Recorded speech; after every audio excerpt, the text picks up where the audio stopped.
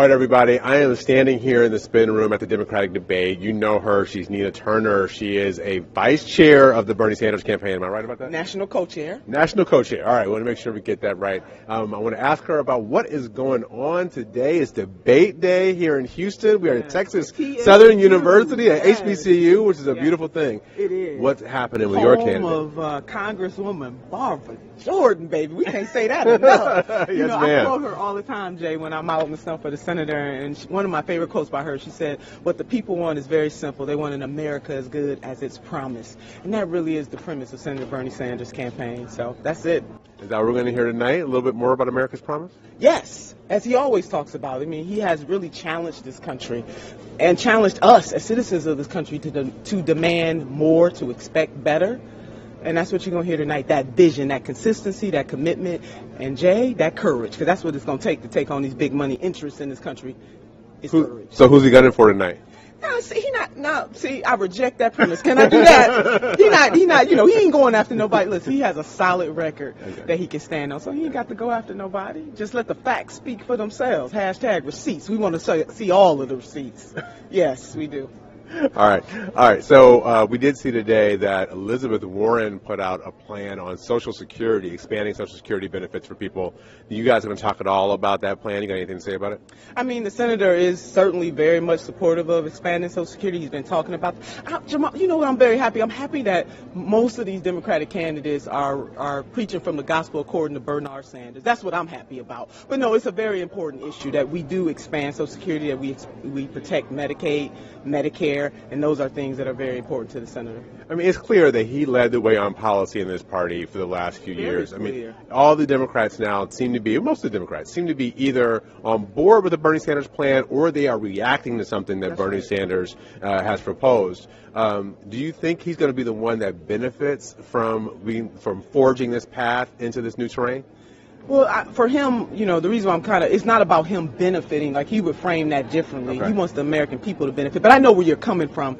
The senator is... He's got to win, right? No, he does have to win. So in that way, I know what you're talking about. In other words, he started this. Will he be the one to be able to take it all the way through, or will other people who are kind of looking at his notes on his desk, reap the benefit? Senator is quite confident in the vision that he has for this country, and that, but for his courage to bring this to the nation's attention in 2016, no one would really be talking about these issues. Let's face it, Medicare for all, saving Mother Earth, which if we don't save Mother Earth, we can't talk about any of these other issues, canceling student debt that is suffocating so many people in this country, whether they're young or youngish. There are a lot of youngish folks that still are carrying, student debt. I just paid mine off last week. I literally got the receipt in the mail last week. Zero balance. Damn good feeling. Yes, ma'am. We want to make that, the feeling for everybody in this country. It shouldn't be, something that you have to pay off for the rest of your life. Sure.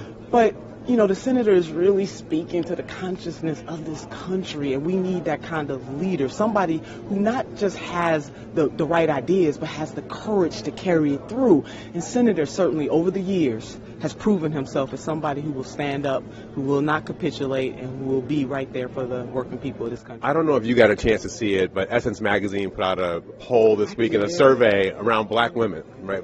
And one of the numbers in that survey that was really interesting to me, it jumped out, was there was a dichotomy between 49% of African American women who were looking for a tax cut for middle income, and working class families, and only 24% who were looking for $15 minimum wage for workers.